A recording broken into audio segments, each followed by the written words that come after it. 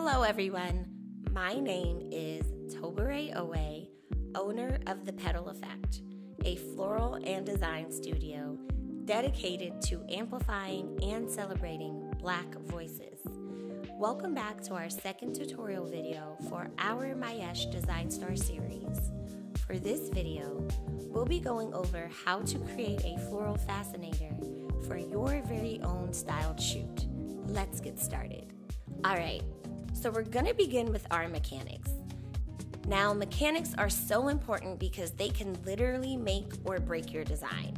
Your mechanics are the foundation of the design, and sometimes, once you're deep into designing, it's a bit difficult to backtrack and fix your mechanics.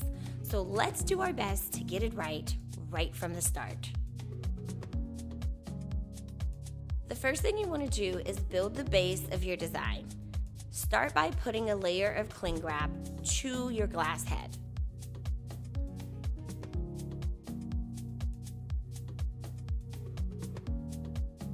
The next thing you're going to do is apply duct tape to your glass head in a horizontal and vertical motion, making sure to cover the cling wrap and adding a few layers for sturdiness.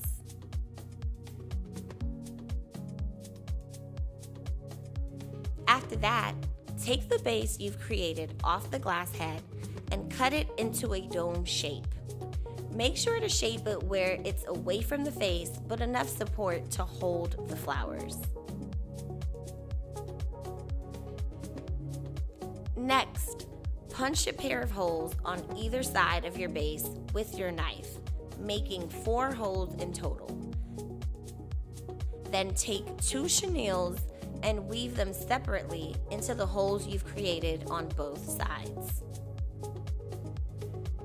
Sometimes I punch in an additional pair of holes in the middle of my base and add chenilles there too for extra support in the middle of your base. But do what you feel is best for you. Once the chenilles are in place, put your base back on the glass head. Use the glass head as a guide to determine if your base is too big. Trim it as needed. As an optional step, you may want to take a piece of green floral tape and secure your base to the glass head so your fascinator doesn't move around or fall over as you build it. Now, I didn't do this step for this tutorial because I created it on set and didn't need to travel with it, but I typically do so just to avoid any accidents. Next, take your chicken wire and roll it into a cone shape. Then you want to determine what shape you will create with your design. For this particular design, I'm creating something that's asymmetrical. Shape your chicken wire in a way that supports your vision for your fascinator.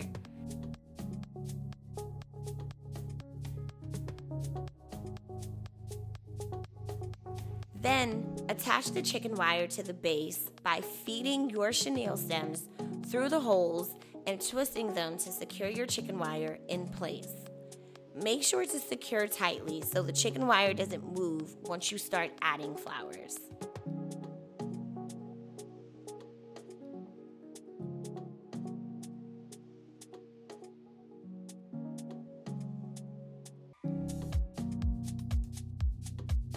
Alright, so here are some quick tips for you all. My first quick tip is to buy more flowers that are hardier and can last out of water.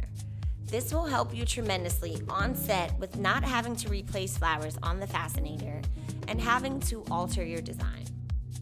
My next tip is for more delicate flowers, put them in water tips before adding them to your design to ensure they last the duration of your shoot. You can insert one bloom in each tip or insert multiple stems. Tip number 3 is when you want to secure a flower in position, you can either just stick it in there and it holds itself, or if you need extra support, you can use a glue gun to hold it in place. Now, the reason I say just stick it in there or use a glue gun is because this fascinator is specifically being used for a shoot. If it was needed to last longer, I would highly recommend using a floral adhesive glue.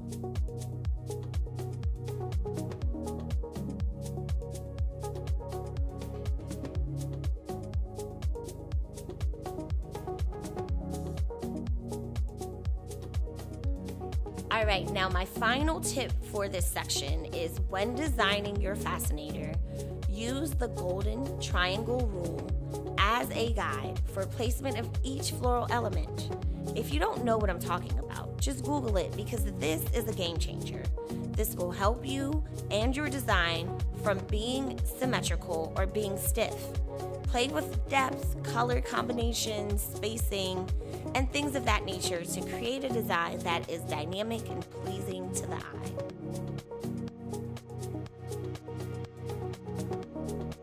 Start by adding in the base flowers.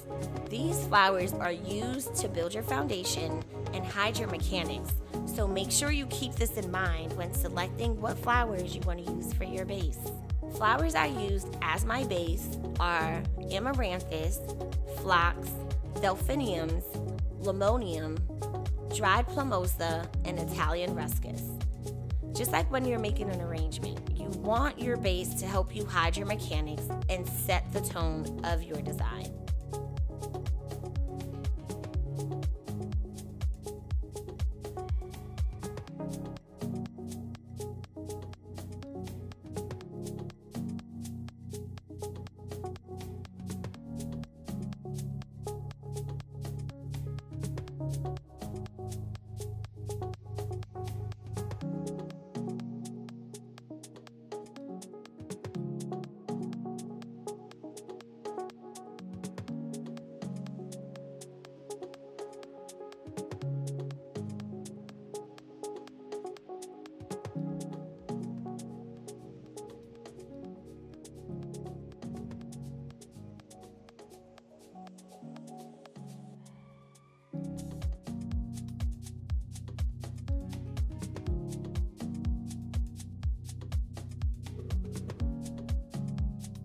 Next, you want to add your accent flowers.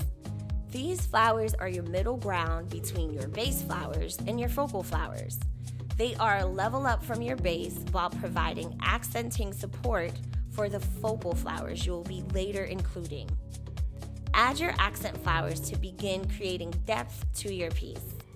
I also sometimes group my accent flowers together to a specific area in my design.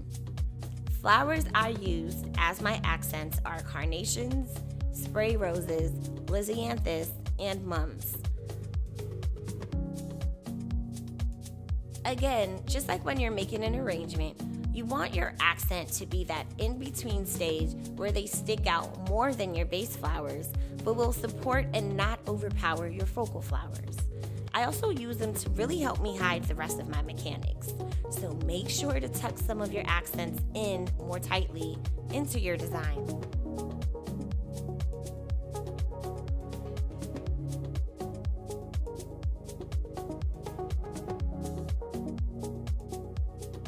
Next, add in the focal flowers. These flowers are meant to be the focal point of your piece, so make sure you're adding them in ways that allow them to shine. Use the accent flowers in your piece as a guide for placement of your focal flowers. I also like grouping these as well.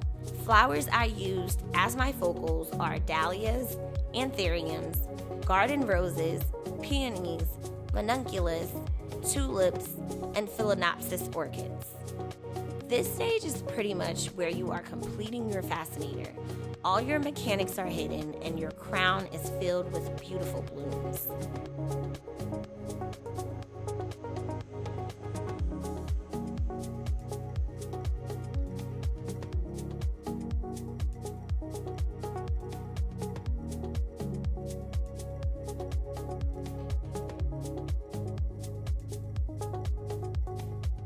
The final step is to add the airy and delicate flowers.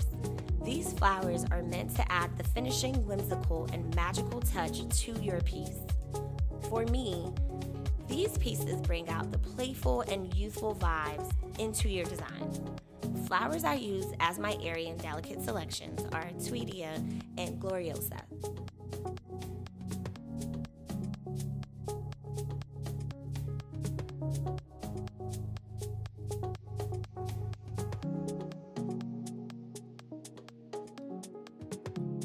Spray water onto your fascinator once you're done and throughout the shoot.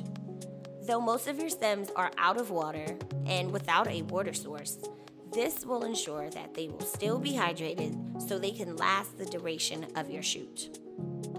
When putting your crown on the model's head, make sure you have someone there that can help you hold it in place and pass you alligator clips, bobby pins, or whatever is needed on set.